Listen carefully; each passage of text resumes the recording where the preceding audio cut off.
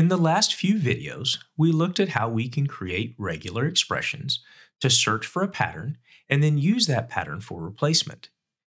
In this video, I want to give you a few tips to help you as you build your own regular expressions. The first tip is really a warning.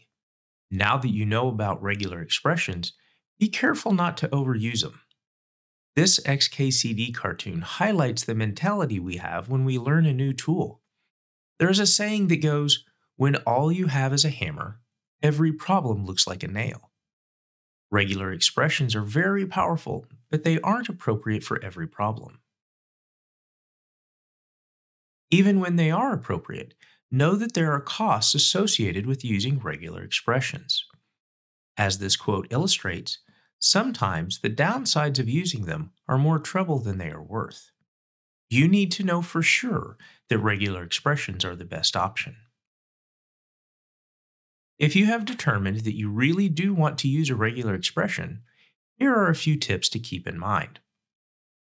First, regular expressions are greedy. This means that they will match as much as they can. If you use an asterisk to match 0 or more of a character, the regular expression will match as much of the string or the line as possible. It can even include more than you intended. You can add a question mark after the asterisk or plus sign to make the match lazy, meaning it will match the minimum possible.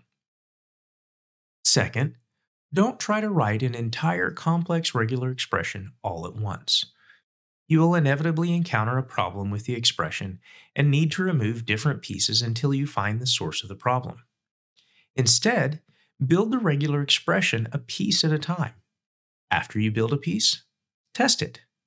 Then build another piece. Alternatively, use multiple smaller regular expressions instead of a single large one if possible.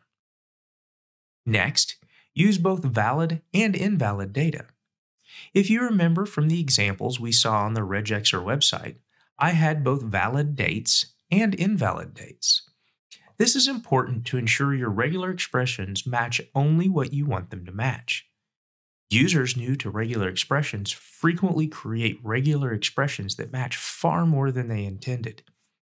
If you don't use invalid data for testing, you'll never know it. Lastly, although the regexer website doesn't support it, you can add an X modifier to the end of a regular expression to enable the use of comments.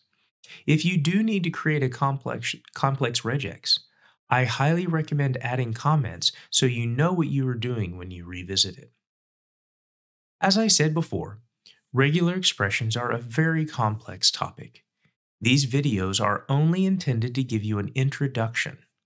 However, they should be enough for you to get started using them and learning more on your own.